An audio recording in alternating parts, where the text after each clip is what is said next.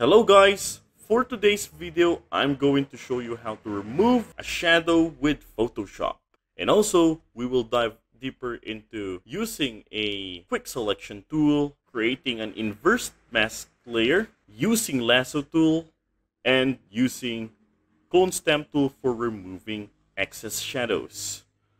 So let's get started. Here I got an image of this flower and it has a shadow on its background. And our goal here is to remove the shadow. So the first step we're going to do is we're going to create duplicate layer of our background layer. So just click on this and press Ctrl plus J. And there you go. The next thing we're going to do here is we're going to click on the quick selection tool. Go to the fourth tool, right click on it, and then click on the second one. And by the way, for the shortcut key of quick selection tool, you just have to press W. Okay, now let's create a selection on the flower. Let's also indicate the hand. Okay, so let's go and just keep on clicking on this. All right, so you already create the selection there. For adding more selections, just hold Shift and click and drag on the other parts that you want to select. Okay. Oops, I just selected the shadows there. So to subtract selection, just hold Alt and then remove the selections. All right, and I'm gonna add more selection over here. All right, that's fine. Now we already selected the flower and the hand. And by the way, if you find this video helpful so far, please consider subscribing to help YouTube algorithm show my video to other nerds like us.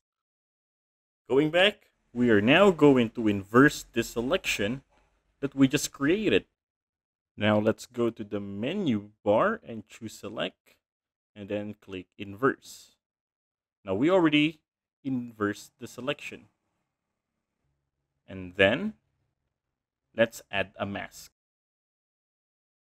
All right, there you go. And then the next thing we're going to do here is we're going to click on this layer here, this thumbnail here, and then get our lasso tool. The shortcut key of lasso tool is just to press letter L. And now we're going to create another selection to the shadows.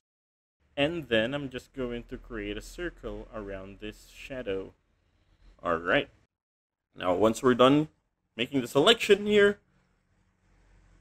we're going to right click on that and then select fill. Make sure that in the contents, click on content aware, and for the mode it's normal and the opacity is 100, and then select OK. And there you go. Now look how clean Photoshop removed the shadow. But you will see here that there are still some excess shadows that remains.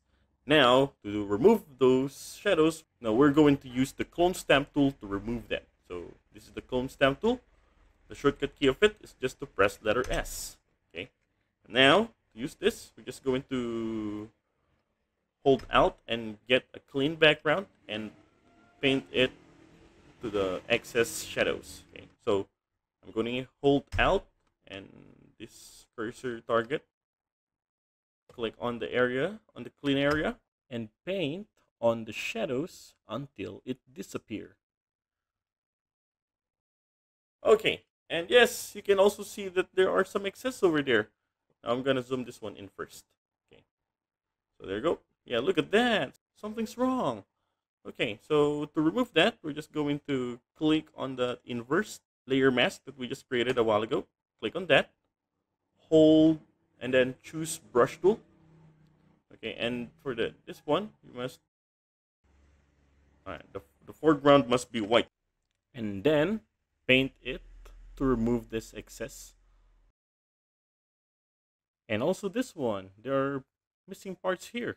To bring that back, we're gonna choose the color into black, or to inverse that, you just have to press X.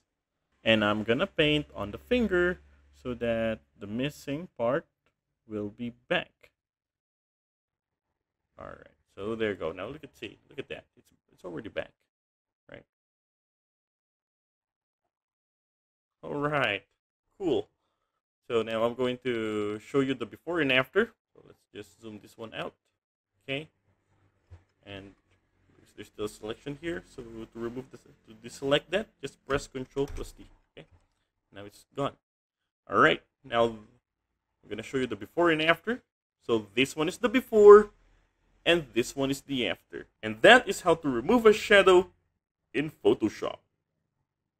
See you on the next videos.